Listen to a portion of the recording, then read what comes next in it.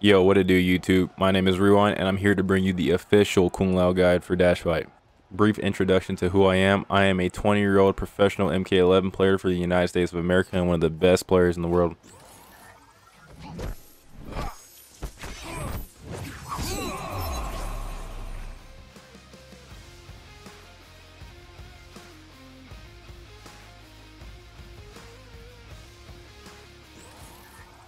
Before we start, be sure to subscribe to Dash Fight for more character guides and check out their website for all things SGC. Stick around to the end of the video to see which character guide is coming next. Alright, jumping right into the guide, I'm going to go over some of Kung Lao's best buttons. First up, we got forward 1. It is one of his best, if not his best mid. It is 10 frames on startup. It's a really good stagger, and it leads into pretty good damage if you hit confirm it into the rest of the string. Next up, we got Kung Lao's down 1. It is 7 frames on startup, and it's really good for starting your own pressure or getting out of somebody else's pressure. Next up, we got stand 2. This button is 8 frames on startup. It's one of his quickest punishers and most damaging punishers, leading to the rest of the string, but the rest of the string isn't all that good for pressure, but just this first hit alone makes for a pretty good stagger. Next up, we got stand 1. This is another amazing button to throw out for stagger pressure. I personally think stand 2 is better because it recovers a little faster, but stand 1 is also a pretty decent stagger, and it's one of his fastest punishers at 8 frames, just like standing 2, and it leads to really good damage. Next, we got forward 2. This button isn't really all that good for pressure, but the reason why I think it's a good button is because of how far it goes. Say somebody does a punishable special move or just whiff something from a distance, like about right here. This is probably his furthest reaching button that'll you'll want to use if you're trying to catch somebody from a far distance and get a punish. Next, we got down 2. This button isn't good for literally anything aside from probably just anti-airing. So yeah, I think down 2 is his best button if you're trying to anti-air somebody. And I also think his stand 1 and stand 2 are decent, but his down 2 I think is a little more reliable.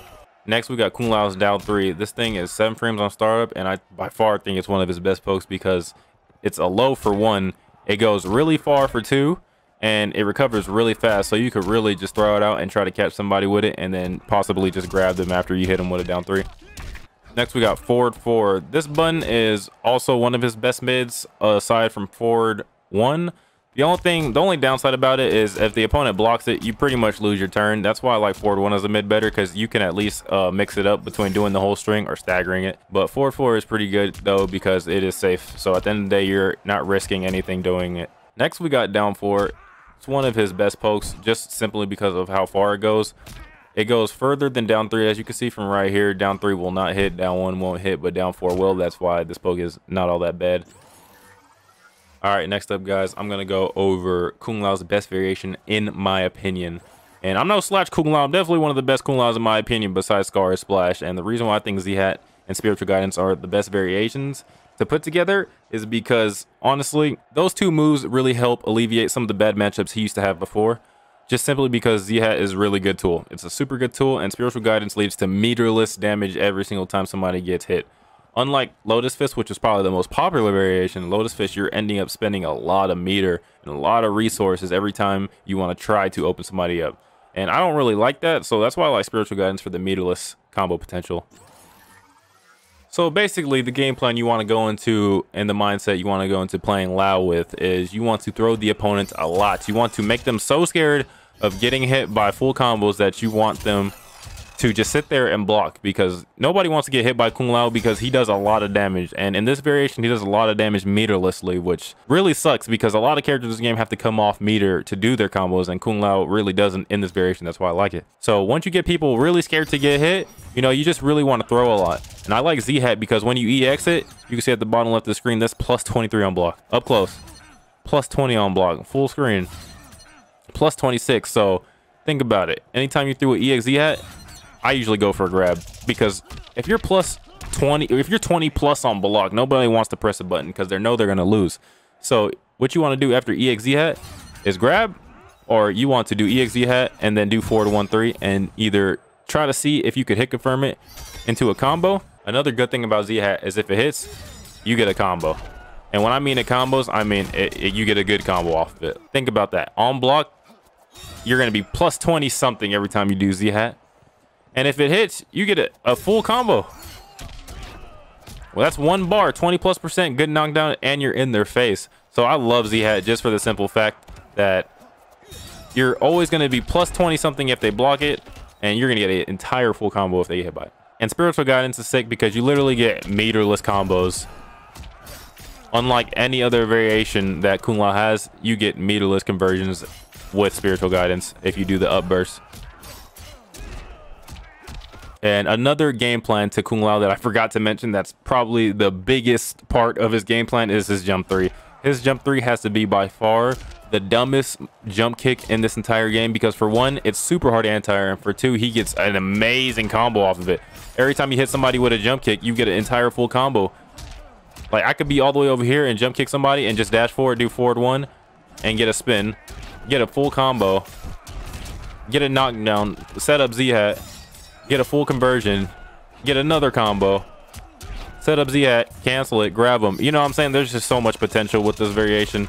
And jump kick is just so stupid, and everybody who's good or at least plays the game knows how annoying Kung Lao's jump kick is. So don't be afraid to just literally turn off your brain and just jump kick people to death with Kung Lao. What I can say that's bad about the character in reality is the simple fact that his zoning is really lackluster. Nobody's really scared to get hit by that because it's a high. They could just neutral duck it and it won't hit them at all. And Z-Hat's good, right? But, you know, if you do it from full screen and the opponent sees it coming, they could just jump right over it, no problem, because as you can see, it hits low. So this is a high that could duck it. Z-Hat's a low, so his zoning potential is kind of dookie. So in that aspect, he kind of gets zoned out by a lot of characters that have amazing zoning. Yes, he has this.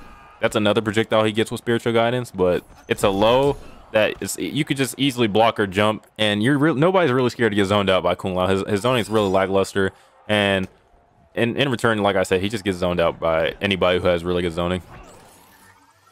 All right, next I'm gonna go over some of Kung Lao's best strings and why I believe these are some of his best strings. First up, we got 1-2-1. This string is amazing because on the hit, all 3 hits come out, which means it's super easy to hit confirm into spin.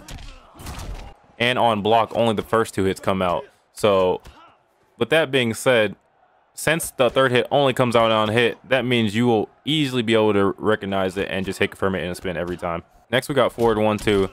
You don't really get crazy combo potential off this string, but the good thing about this string is it's good to end your combos with because it leads to a good knockdown, and it's just safe. Next, we got forward 1-3. Forward 1-3 is similar to forward 1-2 in the sense that they both start with forward 1, but the difference is forward 1-3 is actually hit confirmable into spin, so you can get a full combo off of it.